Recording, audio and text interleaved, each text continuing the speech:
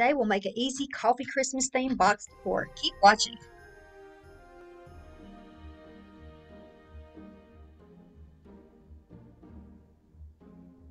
Alright, we're going to start off with me recycling this fall project that I did. Just going to begin to take this apart. You can get these little box signs pretty much at any craft store. You can also get them at the Dollar Tree, which would bring your price down. I want to be sure to save the items that I'm taking off of here, or as much of it as I can, and put that back for projects that I might need for next year. I'm going to save money by doing this.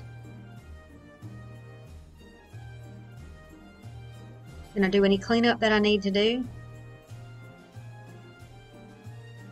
That just pops out easy. Just a couple little dots of glue in the corner is the only thing that held it down. Okay, so next we're going to choose the background paper that we want, and I like this black and white checkered, and it came from a pack that came originally from Target. I think this black and white check is going to be a popular pattern for Christmas. It seems to be in the craft stores in a lot of decor. So this box happens to be a 5x5 square. You can choose whatever size that you want. Be sure that your paper is going to fit inside of the box. You can also paint the box if you like, but I like the natural color because I have a rustic farmhouse look in my house, and so I want to carry that through at holiday time as well. Then I'm going to trim my paper down to 5x5. Just measuring it against 2 rulers.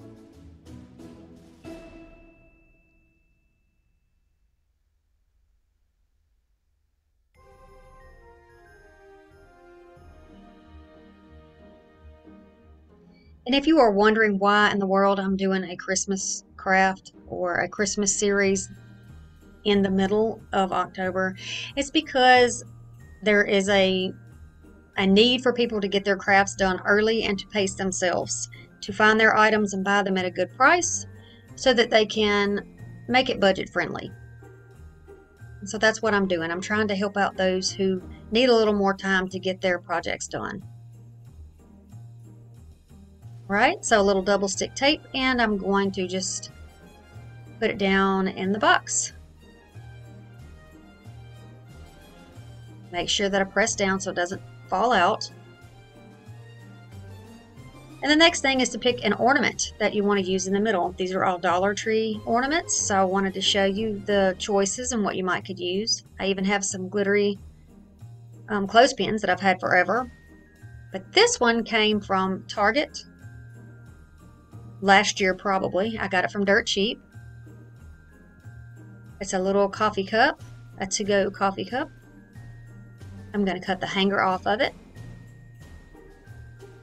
and place it in the box, and it does fit there, but I want to have it elevated, so I'm going to take a block. This comes from the stacking blocks out of the toy section at Dollar Tree. I think the brand name is Jenga, but they're not called that. They're tower blocks or something at Dollar Tree. So I'm going to glue that down on the back. And then I'm going to make a little bow with some thin ribbon to put on the top of that cup where that hole is.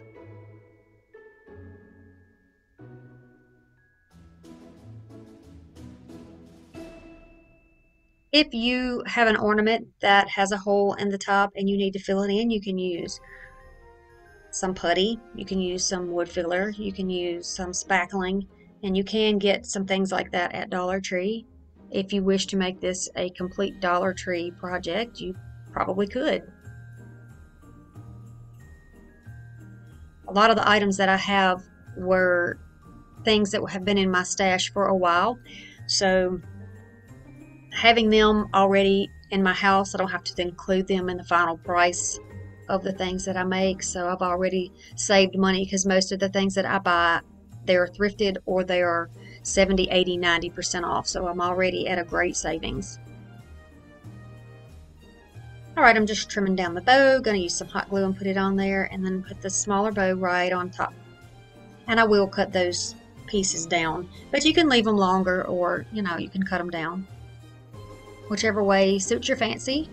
The important thing about these designs are that you want to make them your own. That's the name of my channel, Making It My Own, and I want you to make it your own. Do what makes you happy. You don't have to copy what I'm doing. Just use it as a blueprint, maybe, to go by. Get some inspiration from it, and then get what you like and use that. Use what matches in your house, what brings you joy, what makes that child inside of you happy. I mean, it's Christmas after all, so, do what makes you happy. So now I have my cup ready, and I've decided that I want to put some trim on here. So I'm going to use some of this that I got from the thrift store. I got a bag of it, and I have it in a couple of different sizes. I was trying to decide whether I wanted it on the inside of the box or the out, but I think it looks so cute on the outer edge of the box. It's just cute. I like it. The whole thing just kind of reminds me of a cafe, with the brown and the checkerboard in the background and the red cup, and then the pom-pom garland. I think it just looks cute. This would probably be cute in a vintage Christmas as well. So I'm going to place it down there with some hot glue. You can put it in the center, or you can put it where the cup is sitting on the bottom. I've just got mine elevated a little bit. Then I'm going to use a little bit of hot glue to attach the corners on here. You can use anything that you want. You don't have to use trim at all, or you could use trim. You could use a sticker trim or border. You could use any type of ribbon that you wanted to use. You could use jingle bells on a garland if you wanted. Any way that makes you happy, that's what you want to do. We want these pieces to bring us joy. And that's really all it is to it. If you like these kind of crafts and saving money making these pieces of decor, then be sure that you subscribe and share this with someone that you think would enjoy it. Give me a thumbs up if you're enjoying Christmas already. Thanks for watching, and I'll see you again soon. Bye.